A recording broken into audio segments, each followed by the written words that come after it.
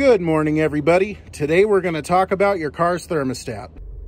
What your thermostat does is it helps your vehicle maintain proper running temperature. For instance, when you start your vehicle in the morning and the motor is cold, your thermostat will stay closed just like this, allowing the remaining coolant in the engine to warm up. Then as your engine warms up, the thermostat will open up, allowing coolant to run to the radiator and eventually back into the engine, thus helping your vehicle maintain proper running temperature. Just for demonstration, here's what an open thermostat looks like.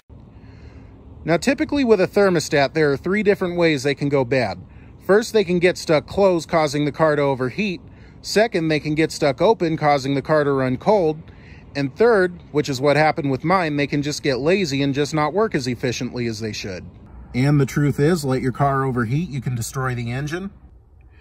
And if you let it run cold, gas mileage is going to suffer, performance won't be as good, and you could wind up with a check engine light. But that is your thermostat, how it works, and how things can break down.